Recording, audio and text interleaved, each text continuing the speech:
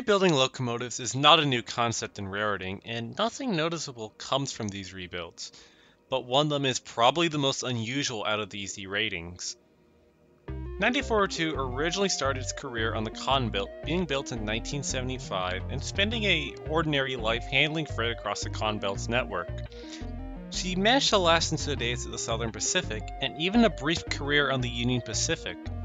She would eventually be retired in 1999 and sold off to the National Rail Equipment in Silvis, Illinois, where she'd undergo her unusual makeover. Emerging from the NRE shops, it was repainted into a gray scheme, alongside with being derated to an SC40-2, and borrowing the hood off of a former NSSC 40-2. Aside from the modifications, her cabin frame were still original.